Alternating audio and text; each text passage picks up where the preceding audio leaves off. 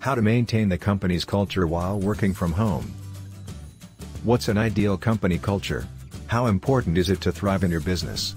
And how can you maintain it in these challenging times when the panorama is transitioning from the office to working from home? A company's ethos creates its culture. Developed through time, these are values, expectations, and practices that serve as a GPS to navigate the actions of its members. A positive culture will lead to more than satisfactory performance and thrives, while a negative one will reap its mediocre to dysfunctional output, no matter how great the company is.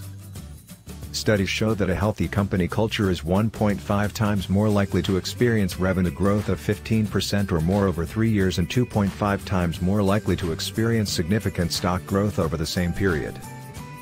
In another survey, it shows 56% of employees find a good workplace culture to be more important than salary. I am because we are a great company culture practice. One example of a great company ethos, translating into a positive culture, is the practice of Ubuntu. There's a popular story about an anthropologist, doing her research on a tribe in a remote African village, who decided to reward the children as her farewell gift when her work was almost done. She placed a bag of candies under the tree and asked the children to line up 100 meters away from the goodies. She told them it was a race and whoever got to the goodies first will win and take the entire bag as a prize. When the signal to proceed rang off, something amazing happened. Instead of running for the candies, the children walked towards them, hand in hand, leaving no kid behind. When asked why they didn't race against each other, the answer never failed to amaze: how can one of us be happy if all the other ones are sad? This philosophy is known as Ubuntu, which translates to I am because we are. Ubuntu is the perfect company culture that one can adhere to thrive at all times, but especially during trying times. From the employer to its employees, there are no supernumerary characters. All are key players, main protagonists, in achieving the company's vision, mission and goals. 2 is company, and so is 3, 4 and more. 1 is a wanderer or working remotely. So how can you communicate a company culture of Ubuntu, when everyone works remotely and scattered around the globe?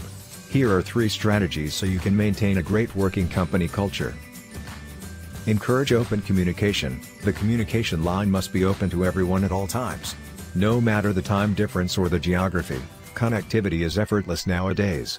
As long as the company can leverage the right technology, communication can be easy through emails, chats, video calls, forum, and the list can go on. Through these lines, everyone can share the happenings, goals, achievements and even rooms for improvement and bring the entire company together. Encourage accountability. Incorporate the company culture in your work at all times.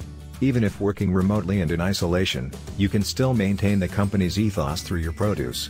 Be accountable to the products and services you represent wherever, whenever.